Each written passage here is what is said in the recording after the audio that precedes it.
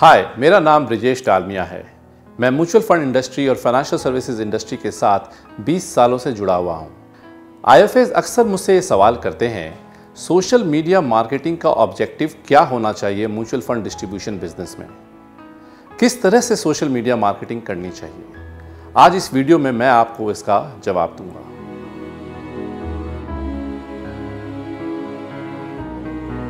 मेरे ख्याल से सोशल मीडिया मार्केटिंग का मेन पर्पस होना चाहिए branding of the adviser, branding of the IFA. Social media marketing का मेन ऑब्जेक्टिव क्लाइंट एक्विजिशन नहीं होना चाहिए। ये एक बाय प्रोडक्ट है। मेरे ख्याल से काफ़ी एडवाइज़र काफ़ी ज़्यादा वक्त सोशल मीडिया मार्केटिंग पे दे रहे हैं, ये सोच करके कि उनको नए क्लाइंट्स मिलेंगे। मैंने देखा है ऐसा नहीं होता। आप सोशल मीडिया मार्केटिंग को ब्रांडिंग एक्सरसाइज समझ करके आगे बढ़ाइए।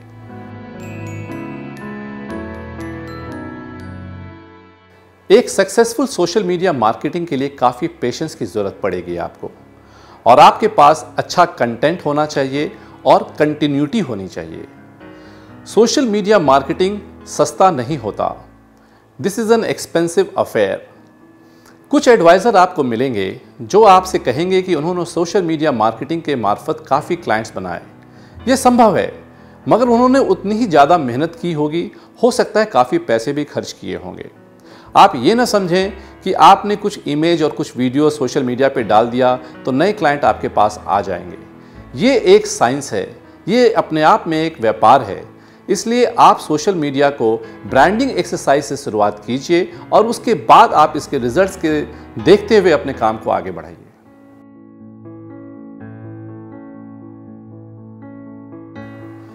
अगर आपने ये डिसाइड कर लिया कि आपको सोशल मीडिया मार्केटिंग करनी है, तो मेरी एक पावरफुल एडवाइस है, आप पॉजिटिव मार्केटिंग पे ध्यान दीजिए, नॉट नेगेटिव मार्केटिंग। इसका मतलब ये होता है, आप ये बातें बताएं लोगों को कि आप कैसे लोगों को फ़ायदा दे सकते हैं, किन चीज़ों से उनको फ़ायदा पहुंच सकता है। ज़्यादा से ज़्यादा इसके बारे में बात करें।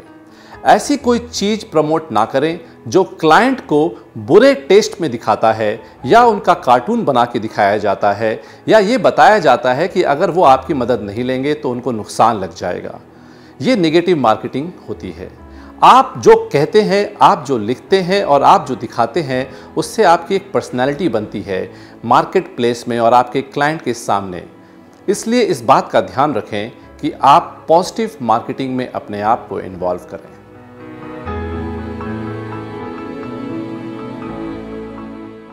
सोशल मीडिया मार्केटिंग प्लानिंग के अनुसार करें। अननेसेसरी के क्रिएटिव्स और वीडियो हमेशा फॉरवर्ड ना करें। आपका एक प्रोसेस होना चाहिए कि मैं सप्ताह में एक इमेज भेजूंगा, एक वीडियो भेजूंगा।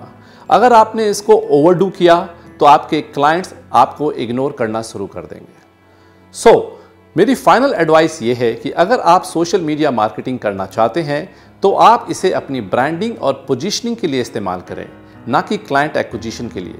Over a period of time आपके पास कुछ क्लाइंट्स कन्वर्ट होंगे, मगर अगर आप क्लाइंट एक्विजिशन स्ट्रैटेजी को अपनाना चाहते हैं तो उसके लिए पहले, आज और आगे भी रेफरेंस मार्केटिंग और इन्वेस्टर अवेयरनेस प्रोग्राम ही सक्सेसफुल होंगे। Thank you so much.